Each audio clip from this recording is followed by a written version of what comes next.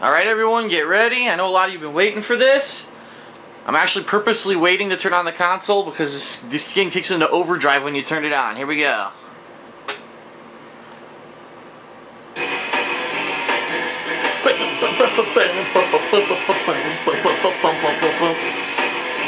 So as you can hear, unlike many other games that have come out for the Super NES, or even any 16-bit titles in general, listen to the music in this game. And this is why. It's actually from the band Green Jelly.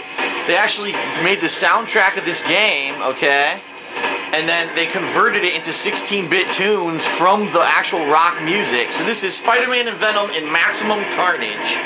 And what you're going to see is they're going to go through the cast of characters that actually show up in this game as supporting characters, and it's pretty extensive.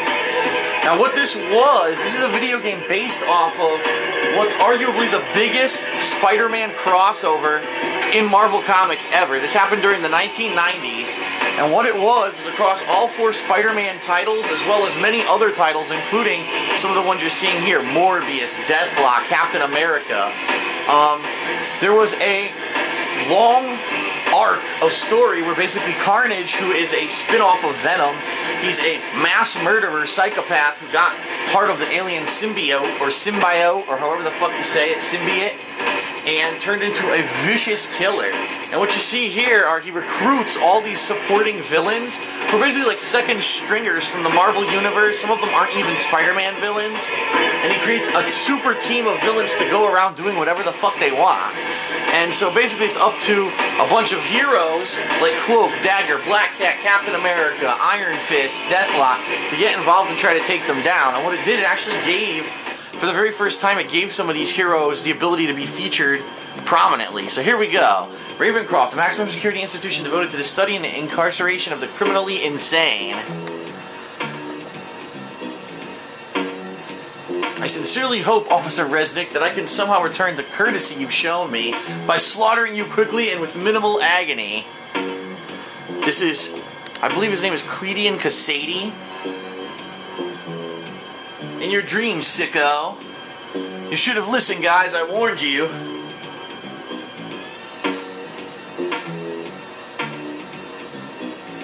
So at this point, it's looking like the symbiote isn't in him, but guess what? There really is a monster hiding within me. Hey, Resnick, remember how I said I'd go easy on you?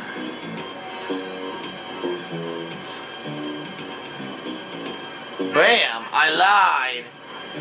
You should never trust a raving lunatic.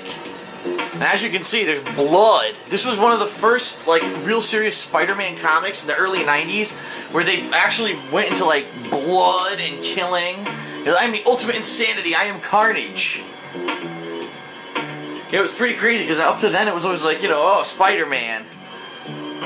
He goes around fighting robbers and criminals. He said, here, come on, Phil, let's put a little more life into it. I need to practice. Spider-Man and Venom are bound to come after me when they learn of my escape. Yeah, Spider-Man, all the villains he fought with, Doc Ock, Electro, they were all like criminals, villains, thieves. They weren't killers.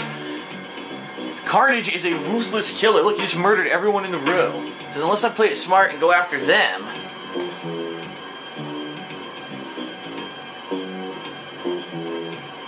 Keep fighting. Make mine mayhem. Huh? What kind of nutcase would egg me on?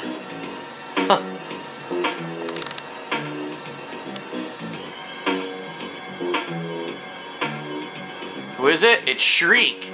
My name's Shriek. Cut me free. I can't wait to join you on the slaughter circuit. So it's another crazy villain from the Marvel Universe here. It's a chick.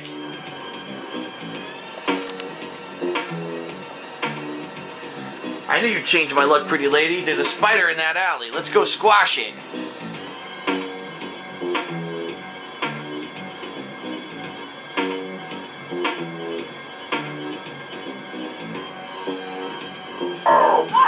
Grrr, that's my line. I'm supposed to be the monster here. So as you can see, this isn't Spider-Man. They thought they found Spider-Man, and it's not. It's a 6-armed freak. And this guy is actually from another previous Marvel Comics crossover called the Infinity War. So Shriek says, don't hurt him. He's cute in a sort of sick, deranged way. And, alright, we can keep you company while I attend to some personal business.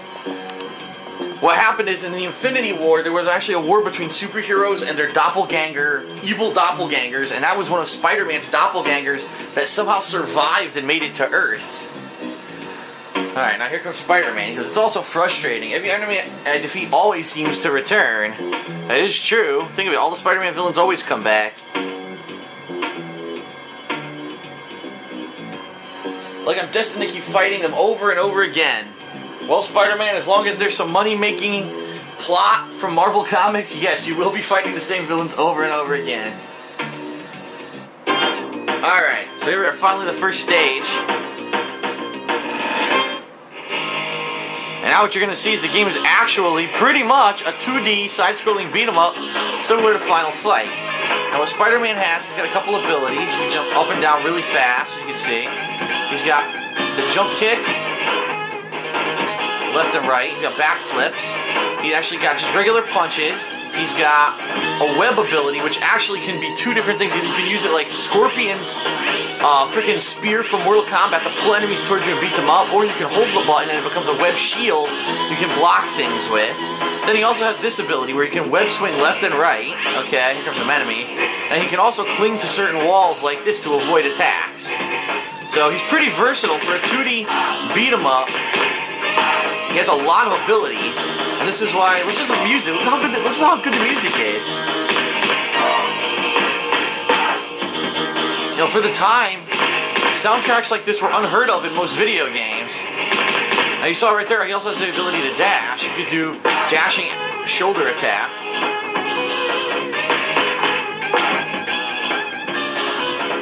You can also do the dashing kick, as you saw, which goes super far. It's like a full screen kick. Down the brightness a little bit more here. Bam, bitch. Eat it, Billy. Come on, Billy. Oh, Billy. Oh, this is Mike. I already killed Billy. Watch this. Boosh! Have some trash, bitch. Oh, you fucker. Punch me. Oh. So give me the spider beatdown. Now, every once in a while, you'll get what's called power hits. And if you save it up, you actually can do a lot more damage. You can like save it as a special attack hit. See, that happens when your energy bar is blinking. That's when you know you're going to get that power hit coming up. So we're heading right here. Oh my god, I just got my ass beat. And this is why people tout this is such a hard game. Look how much energy I lost from just a couple hits. I lost almost my whole fucking energy bar. Now watch this. Zoop, come here. Zoop. Yeah, you could use this. You can actually use the web to stop people in your tracks, or you can use it to pull them towards you, see?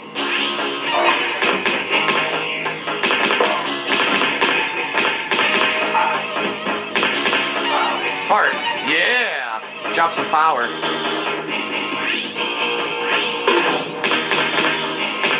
Oh. It's just cool to have a 2D side-scrolling beat-em-up where Spider-Man has like most of his powers. He actually plays like himself.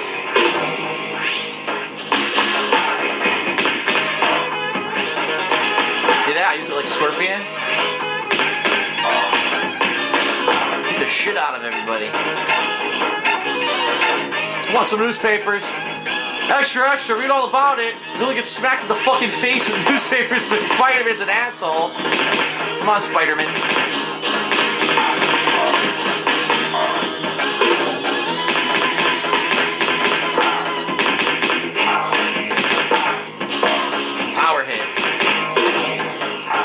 Bitch!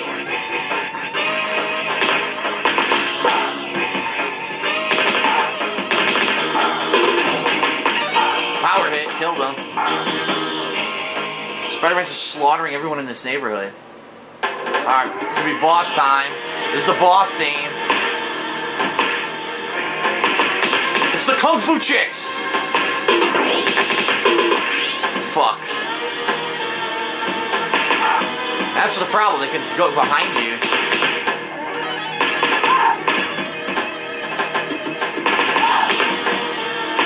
Wow, she came out of midair.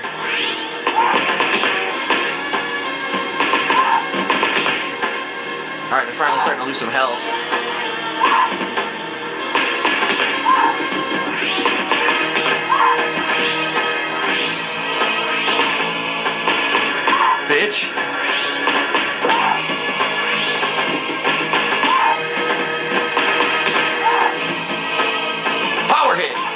killed Dana.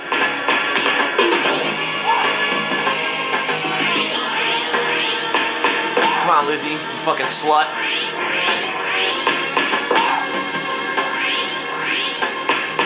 One more hit. Alright, one more hit. Got her. Woo! Alright, stage 1 complete. Spider-Man. Kicking ass, taking names. Don't ask me what fighting accuracy is. Alright, climbing stage.